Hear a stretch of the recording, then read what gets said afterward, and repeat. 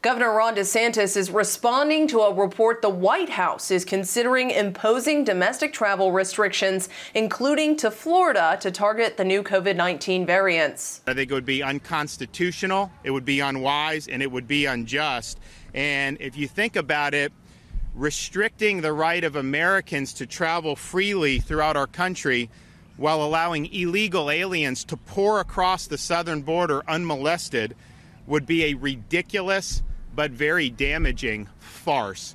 DeSantis went on to call it a political attack against Florida. 1/3 of all the UK variant COVID cases in the United States have been identified in Florida. According to the Miami Herald, White House officials say no policy announcements are imminent, and the Biden administration would consult with states and local governments before imposing any travel restrictions or health measures.